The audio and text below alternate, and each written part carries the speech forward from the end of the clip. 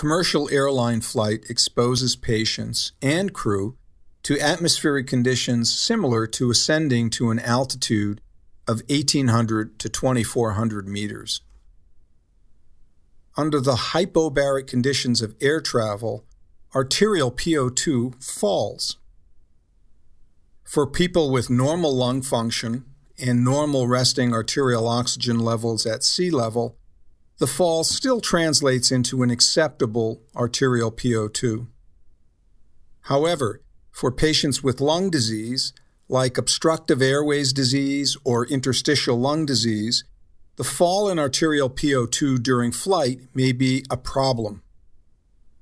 Two approaches have been taken in evaluating such patients for air travel.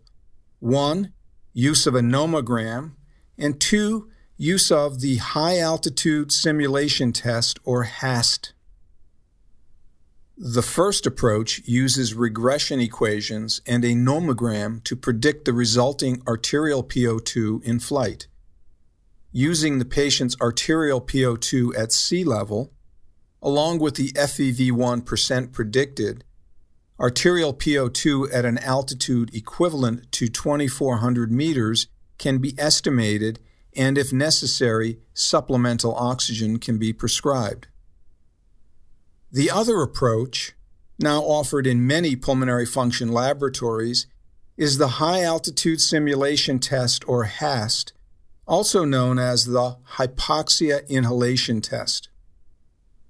The patient breathes a hypoxic gas mixture which contains 15.1% oxygen. This percentage of oxygen mimics the oxygen concentration in an airplane cabin pressurized to about 2,400 meters above sea level. The electrocardiogram is monitored.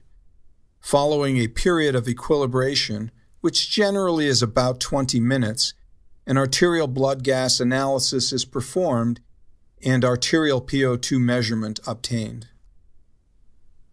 Supplemental oxygen can then be titrated to mitigate the drop in oxygen saturation, or PO2, and a prescription for supplemental oxygen use during flight created.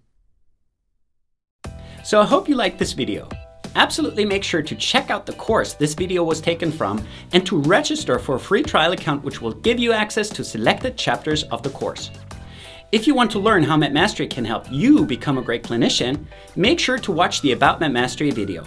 So thanks for watching, and I hope to see you again soon.